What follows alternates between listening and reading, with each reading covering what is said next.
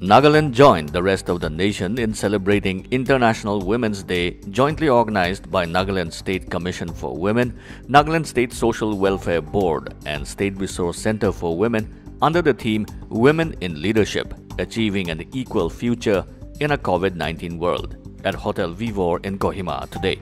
On the occasion, 5 women achievers received Nagaland State Commission for Women Award 2021, which included President Naga Mothers Association Abiu Meru, Chief Medical Officer of Kohima Dr. Vezokolo Theo, President of Nagaland College Principals Association and Principal Jafu Christian College Kigwema Dr. Visakhonu, Pastor S. Anungla of Chang Baptist Church Kohima, and Inspector Rose Yanthan, Officer in charge of Women's Cell Police Station in Dimapur. Speaking on the occasion as guest of honor, Chief Secretary of Nagaland J. Alam said the biggest challenges for women begins from home and should be recognized as being a homemaker. Alam viewed that the inspiring and success stories of women should be shared not only in Nagaland but across the globe, as the stories were about sacrifice and resilience. Without mentioning in particular, Alam said time was approaching for Naga women to achieve what they are aspiring for, and said many social changes have been witnessed over the years. Dwelling on the theme, Alam said COVID-19 was the biggest challenge and even the government was at a loss on how to respond to the pandemic and had challenged the capacity of the state government. However, he said women had shown the leadership role during the pandemic issue, adding that the entire situation would not have been softened had the women not taken leadership roles. Alam congratulated the women folks involved in fighting against COVID-19 for quietly working to achieve the goals. Director General of Police, Nagaland, and host of other senior government officials, women tribal representatives, and others attended the celebration.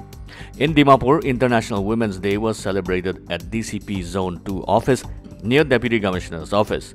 Commemorating International Women's Day, a health awareness camp was also organized.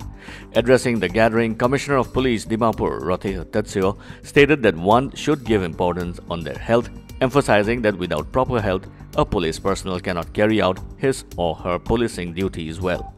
Further speaking about the International Women's Day celebrated all over the world on March 8, Tatsio maintained that police personnel hardly get time to celebrate any auspicious day due to their police duties and maintaining law and order wherever they are placed. Because of our nature of duty, we don't even get time to celebrate.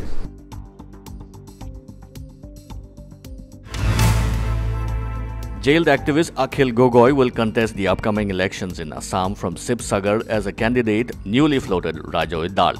Announcing the list of 17 candidates that the party fielded in the first 2 phases, Rajoy Dal working president Bhasko D. Saikya said that Gogoi, the party's president, will contest from the Sibsagar constituency in Upper Assam. In the first phase, the party will contest in 12 seats but is yet to announce the candidate for 1 seat. And in the second phase, it has put up candidates in 6 constituencies. We have decided to contest in only 17 seats with the intention of not dividing the votes so that the BJP is defeated and to ensure that there is an anti-CAA government in the state, Saikya said.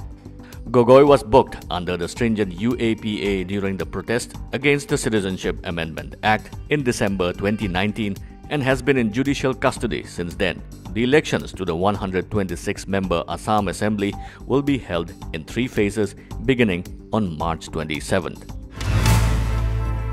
Reports have come in that a health official in Gujarat's Dehgaam Taluka tested positive for COVID-19 after taking the second dose of COVID-19 vaccine, officials said. The health official was administered his first dose on January 16th and the second one on February 15th.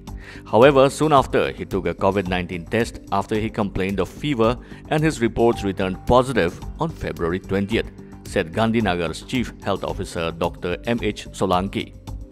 The Chief Health Officer further said it generally takes around 45 days for antibodies to develop after both the doses of the vaccine are administered.